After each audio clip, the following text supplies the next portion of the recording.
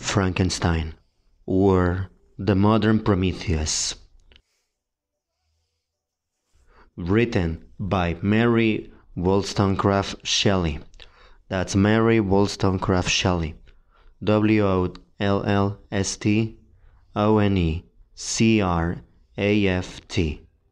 And Shelley, Shelley. Once again, Frankenstein, or the Modern Prometheus, by Mary Wollstonecraft Shelley. Written in the year 1816.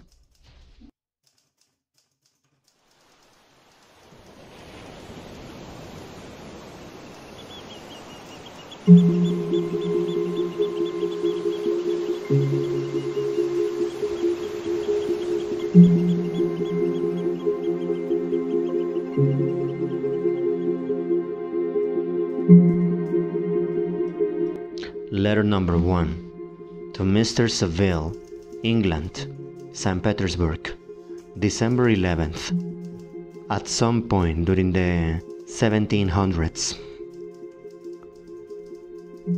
You will rejoice to hear that no disaster has accompanied the commencement of an enterprise which you have regarded with such evil forebodings.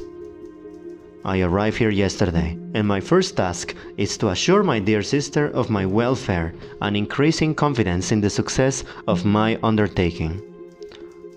I'm already far north of London, and as I walk on the streets of Petersburg, I feel a cold northern breeze play upon my cheeks, which braces my nerves and fills me with delight.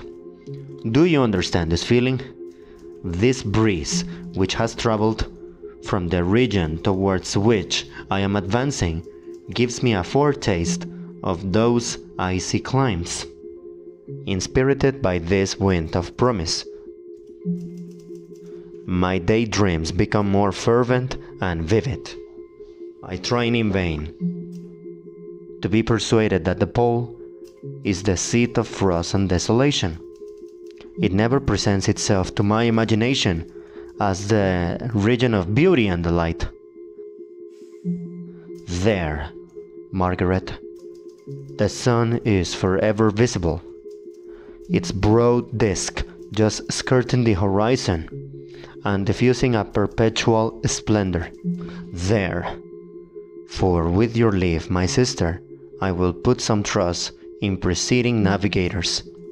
Their snow and frost are banished, and sailing over a calm sea, we may be wafted to a land surpassing in wonders and in beauty every region hitherto discovered on the habitable globe. Its productions and features may be without example, as the phenomena of the heavenly bodies undoubtedly are in those undiscovered solitudes. What may not be expected in a country of eternal light may there discover the wondrous power which attracts the needle and may regulate 1,000 celestial observations that require only this voyage to render their seeming eccentricities consistent forever. I shall satiate my ardent curiosity with the sight of a part of the world never before visited, and may tread a land never before imprinted by the foot of man.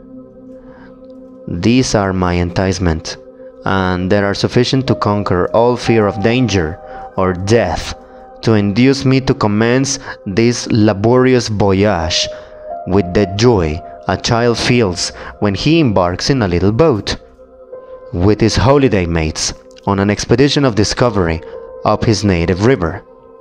But supposing all these conjectures to be false, you cannot contest the inestimable benefit which I shall confer on all mankind to the last generation by discovering a passage near the pole to those countries, to reach which at present so many months are requisite, or by ascertaining the secret of the magnet, which, if at all possible, can only be effected by an undertaking such as mine.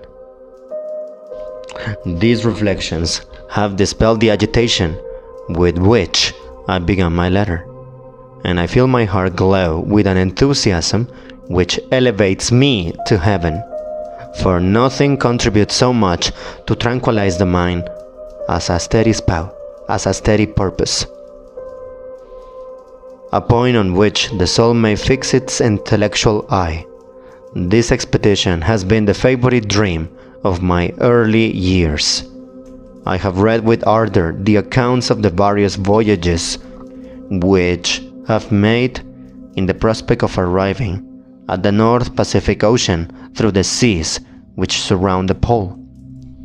You may remember that a history of all the voyages made for purposes of discovery composed the whole of our good Uncle Thomas' library. My education was neglected, yet I was passionately fond of reading. These volumes were my study day and night, and my familiarity with them increased that regret which I had felt as a child on learning that my father's dying injunction had forbidden my uncle to allow me to embark in a seafaring life. These visions faded when I perused for the first time those poets whose effusions entranced my soul and lifted it to heaven. I also became a poet, and for 1 year lived in a paradise of my own creation.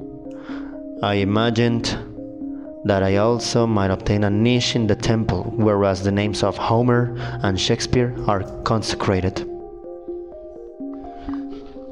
You are well acquainted with my failure and how heavily I bore the disappointment. But just at that time, I inherited the fortune of my cousin, and my thoughts were turning to the channel of their earlier bent. 6 years have passed since I resolved on my present undertaking. I can even now remember the hour from which I dedicated myself to this great enterprise. I commenced by inuring my body to hardship. I accompanied the whale fishers on several expeditions to the North Sea. I voluntarily endured cold, famine, thirst, and want of sleep.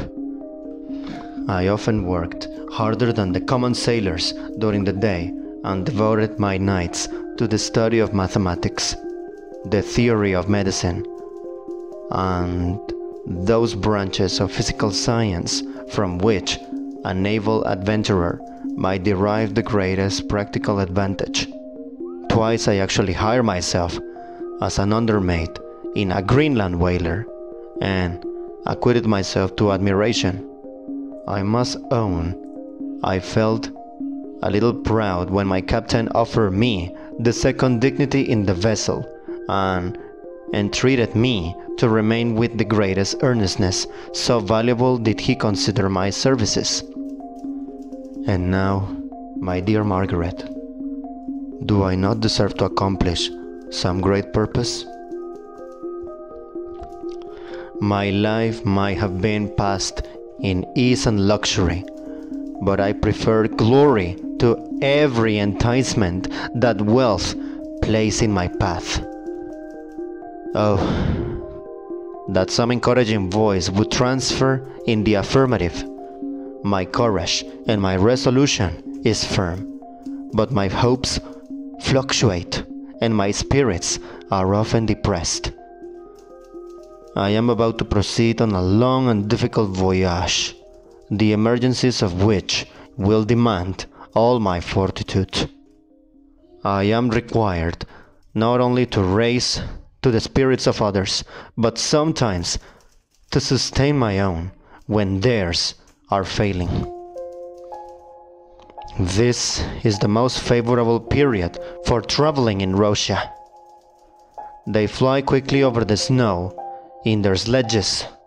The motion is pleasant and, in my opinion, far more agreeable than that of an English stagecoach. The cold is not excessive if you are wrapped in furs, a dress which I have already adopted. For there is a great difference between walking the deck and remaining seated motionless for hours when no exercise prevents the blood from actually freezing in your veins. I have no ambition to lose my life on the post road between St. Petersburg and Archangel. I shall depart for the latter town in a fortnight or 3 weeks, and my intention is to hire a ship there, which can easily be done by paying the insurance for the owner, and to engage as many sailors as I think necessary among those who are accustomed to the whale fishing. I do not intend to sail until the month of June. And when shall I return? This dear sister, how can I answer this question? If I succeeded, many months, perhaps years, will pass before you and I may meet. If I fail, you will see me again soon, or never. Farewell, my dear excellent Margaret. Heaven shower down blessings on you, and save me, that I may again and again testify my gratitude for all your love and kindness. Signed, your affectionate brother, Robert Walton.